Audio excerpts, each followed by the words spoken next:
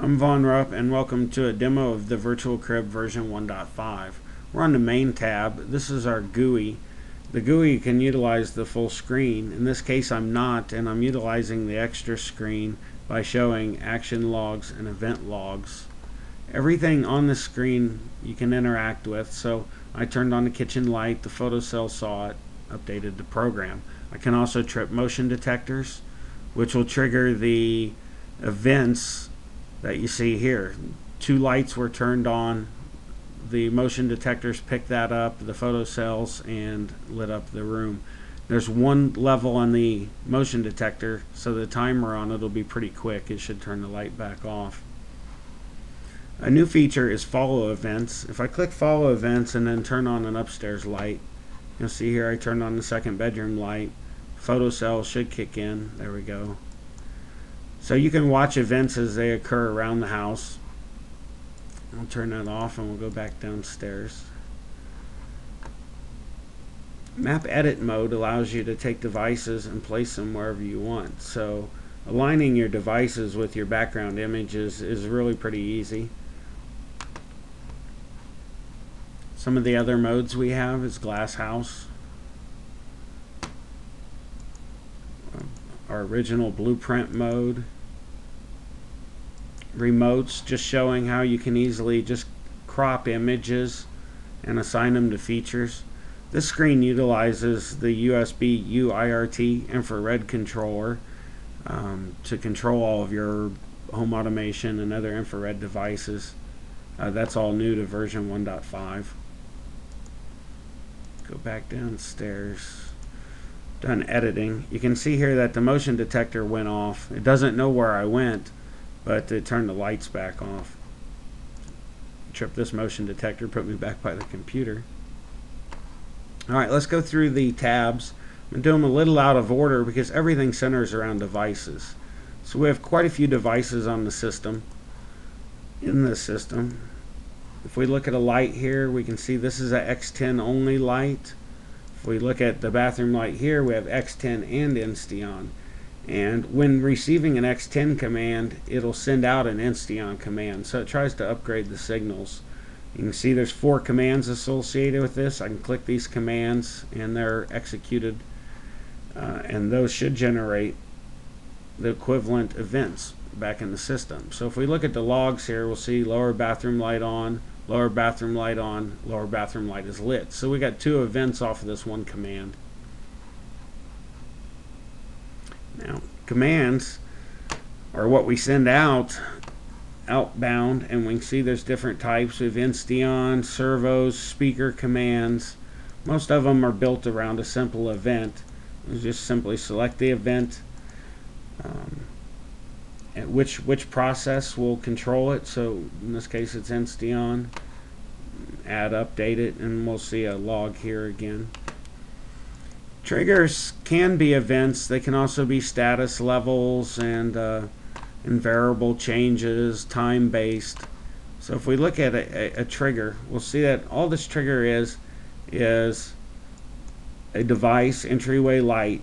If it equals on, that gives us this trigger. It says entryway light on. Now this one here is an event trigger. We can see that if this event occurs, sets off this trigger. Most of them are the same name. Some of them get complex, like doorbell. This one here is an event trigger also, but it has stipulations. It says as long as the front door has not been opened within 240 seconds and Vaughn's car has not been home in the last 240 seconds, then you're allowed to use this trigger. All of that allows us to build actions to give our house personality and responses to the triggers that we just looked at. So if we look at the doorbell action, we say if the doorbell trigger has been fired and security equals home and front door equals closed, then execute this series of commands. That's 11 commands executed off of that criteria being met.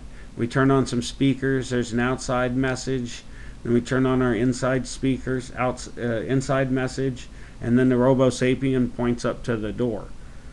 So it's really easy to put all that together. You know, if you just look here, you just drop downs, select your action, add it. If you want it to move in a different order, it'll swap them. If you don't want it, delete it. The user system still needs a little bit of work, but we're tracking how many people are in the house, where are they at. But expect in version 1.6 for a lot of changes to occur in that system. Locations here, this is the key if you're planning on using the GUI interface. Here's all of the maps that you have, and how many lines of logs to show if you're going to show logs. You can see downstairs here I have 50 devices assigned to this map. If I select a device, it'll give me the on and off pictures, the locations for those pictures in their different states, where a user would be standing if they were interacting with this device.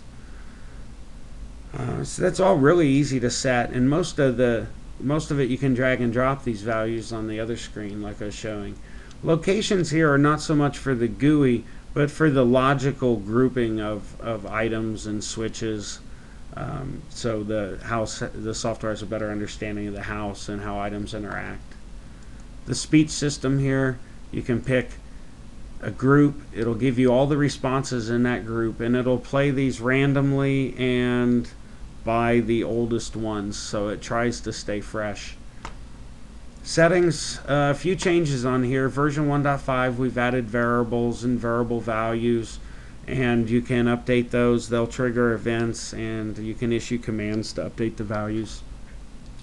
In version 1.5, I've also taken a lot of the integrated processes and pulled them out so they can be upgraded, written in different languages, and so those processes update the system with a heartbeat, and we can see here when the heartbeat occurred, and if they did stop, here's the alarm time. Those alarms will generate emails, text messages, turn on the voice, and tell you that it's needs to be restarted.